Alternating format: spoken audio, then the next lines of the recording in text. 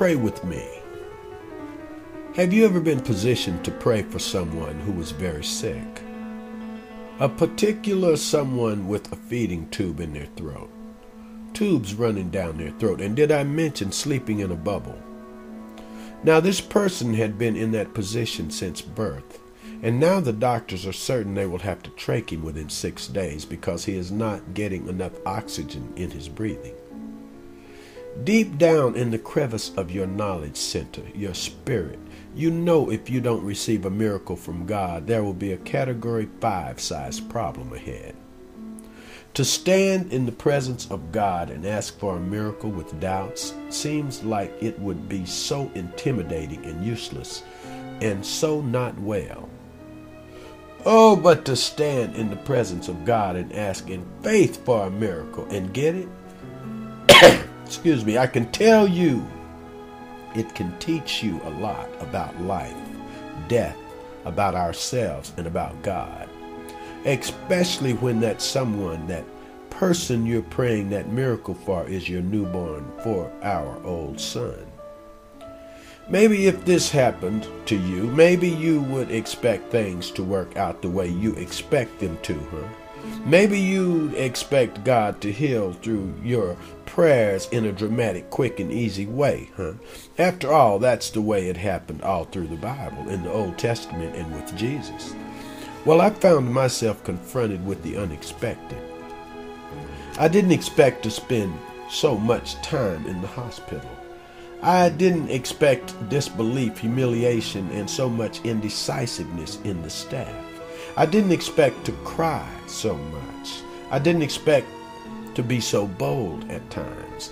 I didn't expect to be so frustrated at times. I didn't expect it to take so long. I didn't expect to learn so much. I remember the 5th day. The memory is forever imprinted in my mind. I remember saying with tears flooding my eyes, nothing can keep us from receiving our miracle. Nothing. I remember saying that to my own self again and again. Nothing can keep us from receiving our miracle. Nothing. Not one thing. This was not just a strong hope. This was not just wishful thinking. This was great faith. Not great faith on my part, but the kind of great faith God will impart to you if you let Him. See, I have turned to God many times throughout the course of my life asking for miracles, but I knew this prayer had been answered. I knew it was a done deal. I couldn't believe anything else, see. Now, I've been accused of being stubborn, and I suppose it's justified. In fact, I have stubborned myself into a lot of troubling situations, including concussions in boxing. See, when the guy I was boxing had more experience and muscle behind his stubborn than I, there it is. Hey now, just like stubbornness can be used in what you may call a negative force, it may also be channeled into a positive, righteous force called persistence and endurance. I have found that to be one of the most important spiritual attributes of the Christian life. Hey, by perseverance, the snail reached the ark. A lack of endurance is one of the greatest causes of defeat, especially in prayer. See, we don't wait well, do we? Seems we are into microwaving. God, on the other hand, is into marinating. Listen, as you persist, your faith will grow, and you will know deep down inside you're going to win. And let us not lose heart in doing good, for in due time we shall reap if we do not grow weary. Galatians 6:9. See, my persistence was rewarded when I saw Sandman breathing without all those hookups. At that moment, every hour and every tear invested became worthwhile and worth the wait. Well, a bunch of much plus a whole lot and then some, and I'm still learning how nice it is. See, a whole bunch of much. I serve at the pleasure of the King. See, picture this: a group of tourists visiting a picturesque village in Europe who walked by an old man sitting beside a fence. In a rather patronizing way, one tourist asked, Were any great men born in this village? The old man replied, nope, only babies.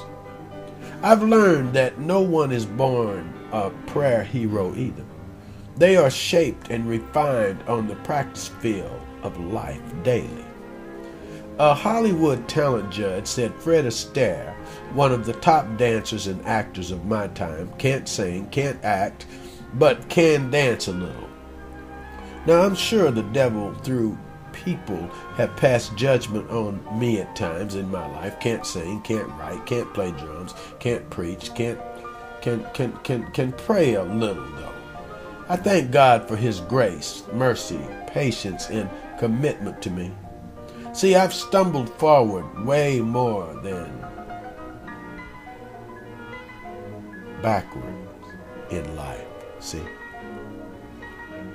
From this and other prayer journeys, from failures as well as victories, and from hundreds of hours of study, I've formed some thoughts to share with you. I believe and I have prayed these thoughts will answer many questions, such as, number one, is prayer really necessary? If so, why? Isn't God sovereign? Doesn't that mean he does what he wants, when he wants, where he wants, and can quit whenever he wants to? Doesn't sovereignty mean he accomplishes what, where, and when he wants? If so, why pray? Number two, is God's will for a Christian automatically guaranteed, or is it linked to prayer and other factors? Number three, why does it often take so long to get a prayer answered? Why is persistence required? Jacob wrestled with God. Is that what we are to do in prayer? I don't like the thought of wrestling with God, do you? Number four, what about prayer for the lost? How can I be more effective? I used to get a little frustrated trying to think of new ways to ask God to save people. I thought he wanted to save them. Then why do I feel I'm trying to talk him into it? Is there a better way? Do I ask for their salvation again and again and again, or simply petition or ask him once and then just thank him in faith? Number five, what about spiritual warfare? If the devil is defeated and Christ has all authority, shouldn't we just forget about the devil? Does God bind the devil, or do we? Number six, what exactly is intercessory prayer? And don't just tell me it's standing in the gap. Enough religious quotes and spiritual slang. I know the thought is taken from the Bible, but what does it mean? Number seven, what about protection? Is everything that happens to me or my family allowed by God, or is there something I need to do to procure or secure our safety? Number eight, how do we bear one another's burdens according to Galatians 6:2?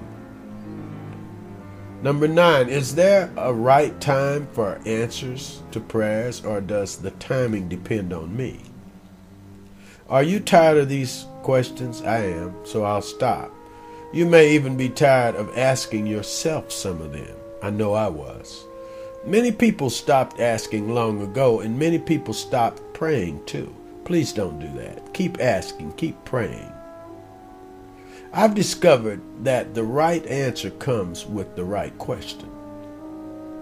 I've also discovered that God is not offended by a sincere question. God won't satisfy the skeptic, and he is not pleased with unbelief, but he loves an honest seeker.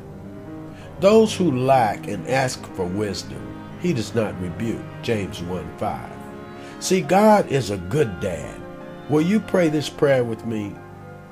Father, we need more understanding, not more knowledge. We have so much of it now that we have become confused, yes, and even cynical at times, because our knowledge has not always worked. In fact, Father, our Bibles oftentimes contradict our experience. Oh, Father, we need some answers. We need a marriage of theology and experience. We are tired of cloaking our ignorance in robes of blind obedience and calling it spirituality. We are tired of religious exercises and that make us feel better for a while but bear little lasting fruit. We are tired of a form of godliness without power. Help us, please, in Jesus' name. Thank you, Lord. Thank you, Lord. Amen. Let's get into this. We'll call this exercise 2 of Pray With Me. Because I said so. I remember the piano teacher rapped my knuckles with a ruler because I asked a simple question. Why? Whack! Because I said so. Now do it. I still wish sometimes I could rap her knuckles with a stick and not tell her why. Don't worry, I'm over it and have forgiven her.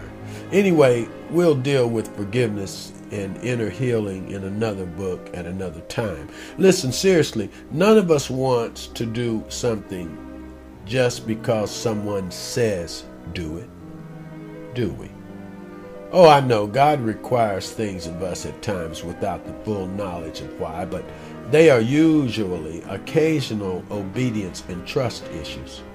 This is not the way He expects us to live life on a regular basis. See, we are not programmed robots who never ask why. God does not require us to have an ostrich mentality. That's head in the sand or blind faith. God requires us to want to get to know the facts about Him. God allows us to have our own will, a will to decide for ourselves. Number 3, I wonder why. God has given us a book full of answers to the whys of life. The one I'm interested in is why pray. I'm not speaking of why in the sense of needing this or that. Obviously, we ask because we want or need something. I'm speaking of why in the context of God's sovereignty. Do my prayers really matter all that much? Isn't God going to do what He wants anyway? Most people, even if just subconsciously, believe just that. The proof is in their prayer life or their lack of. Questions. Can my prayers actually change things? Does God need me to pray, or does He just want me to pray?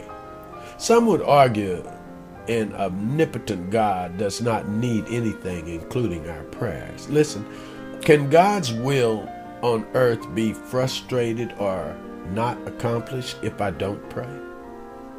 Many would brand me a heretic for even raising the question. But these and other questions deserve answers. I've discovered that understanding the why of doing something can be a great motivating force. The opposite is also true. As a kid, I wondered why the sign said no diving in the shallow part of the pool until I bumped my head on the bottom of the pool. As a kid, I used to wonder why I shouldn't touch that pretty red glow on the stove until I burned my hand. As a kid, I used to wonder why in the woods the fellow in front of me said duck. I thought, I don't want to duck. Pow! I didn't like him telling me what to do. Pow! Now I duck. See? Number 4, I need to know. Someone said to err is human, to repeat it is stupid. Now I'm sure I've qualified for the 2 or 1 times or more, but not these 3 I've talked about in the previous chapter. Now, I know why, however, we're not talking about bumps, burns, and bruises here. We're talking about eternal destinies. We're talking about homes, marriages, the welfare of people we love, and revival in our cities. The list continues. When God says pray, I want to know it will matter. I'm not into religious exercises, and my time is valuable, so is yours. Know that you can do more praying after you've prayed, but you cannot do more than pray until you've prayed. Prayer is striking the winning blow, see. Service is gathering up the results, see. If God is going to do something regardless of whether or not we pray, then he doesn't need us to ask, and we don't need another waste of time.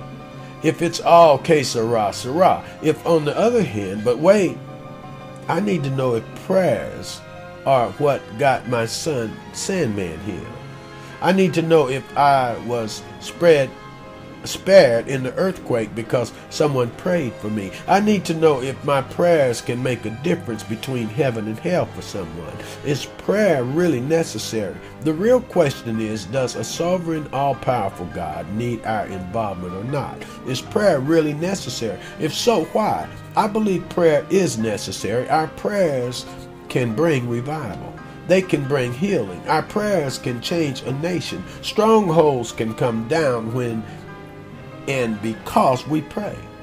God shapes the world by prayer. The more praying there is in the world, the better the world will be. Prayer gives us a mightier force against evil. See, the prayers of God's saints are the capital stock of heaven by which God carries on his great work upon earth. I believe God conditions the very life and prosperity of his cause on prayer. I want to share why I believe this so much.